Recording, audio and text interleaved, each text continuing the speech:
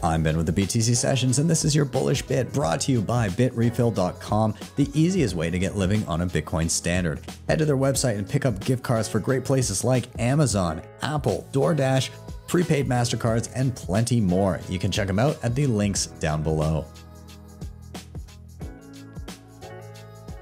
You know, I think it's very interesting, the ability to put like time locks and different spending conditions on Bitcoin, because it's very unique to Bitcoin, like you said. And Bitcoin is programmable money.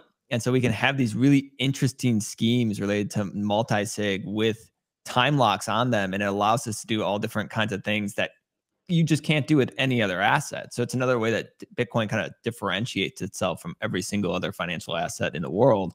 And, you know, I just think of things like an insurance policy, for instance. Like, you could have a situation where it could be programmed that the Bitcoin becomes unlocked after a certain time period of an insurance policy, or you could have a lawyer have access to a key for a certain amount of time of the contract, and then once it's up, you know, it can unlock, or it could lock, and he doesn't have access anymore. So you can do like really interesting things, and I think that'll improve just the custody of Bitcoin itself. Like, you can have more like institutional grade custody solutions where there's more distribution of the risk, and that'll allow different kind of schemes to come up and different products, and actually make it safer for people to hold Bitcoin and transfer it to different generations over time. Because right now, you know, I look at the, you know, multi-sig schemes, as well as, you know, multi-party computation, all these different ones that are used. And a lot of the ways it's like we're using Bitcoin like gold or something,